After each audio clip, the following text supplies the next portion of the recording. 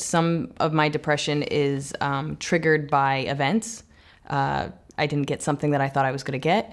I lost somebody in my life that I don't know how I'm going to live without. But then I've also woken up and been like, I'm not okay, and I don't know how long this is going to last for. Right. Would you say that the depression you had after your mother died, was it your first bout of depression, or had you experienced it earlier? I never felt anything like this.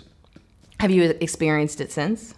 I mean, it lasted quite a long time. Yeah. It's been 5 years almost, and it's been almost 5 years that I was in it and kind of still dealing with it. And just now, honestly, I'm feeling really good. Yeah. And in a really cool way, and like almost like a kind of a Zen sort of. I don't know. Things seem brighter. I think there's something really important to talk about there. That this was a causational with the death of your mother. It was something you have never experienced before. You have no experiences to show you that there's an end in sight. And I think that's where a lot of people struggle with depression, is because it is both how you get in it and how you get out of it just kind of feels random and sometimes feels out of your control.